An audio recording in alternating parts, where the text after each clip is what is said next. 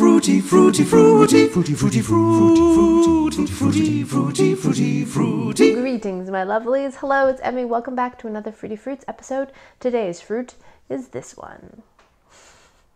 And this is a pepino or pepino melon. It's got this beautiful yellowish color to it and these lovely purple stripes.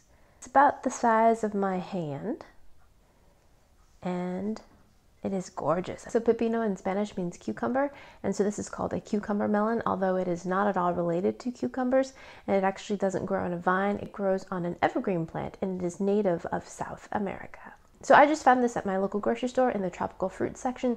If you're curious, see if your grocery store has a similar section, and you may be surprised by some magical looking fruit.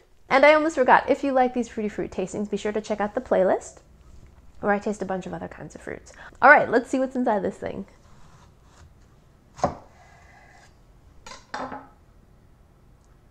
Ooh.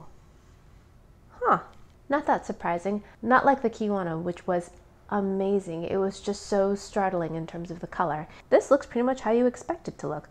It smells like cucumber, but it does smell a little bit like a melon as well. Kind of like a honeydew. In terms of color, it looks a bit like a cantaloupe. That's what it looks like in cross section, similar to a melon. And I'm going to take a little slice. So I'm going to remove the seeds and the peel. All right, let's give this a taste. Itadakimasu.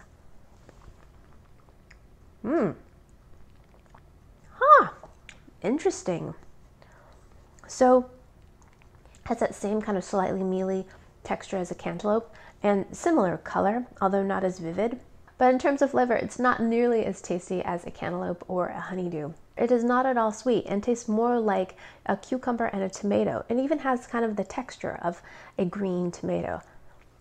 Kind of mushy, a little bit mealy, but not at all sweet. It is a little bit like the cactus fruit that I had, but that was even mushier and mealier. This does not have the seeds of the cactus fruit, which is nice, but it doesn't have any sweetness either. I think this would be suited for something more savory, maybe a salsa chopped up and added with some onions and some citrus. I think that would be pretty tasty, but as a fruit, it's not that great. But for its lack of flavor, it does make up in its beauty. So that was the pepino melon. Let me know in the comments if you've ever had one of these before, what the applications are if you have, and yeah, if there are any other fruits you'd like to see me taste. Okay, I hope you guys enjoyed that one. I hope you guys learned something. If this video is worthy, please share it with your friends. Follow me on social media, give this video a little bit of love, and I shall see you in my next video. Toodaloo, take care, bye! Fruity, fruity, fruity, fruity, fruity, fruity, fruity, fruity, fruity, fruity, fruity.